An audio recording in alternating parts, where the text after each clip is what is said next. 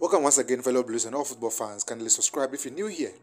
Yes, Chelsea are not done yet, as the latest reaching edge from the transfer experts indicates that Todd Boehly is currently driving a deal for the two French defenders, Kounde and Kimpembe and Jules Kounde. The two becomes Chelsea's main targets as they lost out on getting Nathan Ake from Man City this week. The arrival of Jules Kounde will probably see Chelsea's captain Cesar Azpilicueta leave the club to join Barcelona. Kounde and Kimpembe is one main target for coach Thomas Tuchel to get his ideal back three, with Koulibaly joining Thiago Silva. This is a situation to keep an eye on. Kindly smash the subs button, like my video, and be here for back-to-back updates from the Blues camp. Thanks for watching.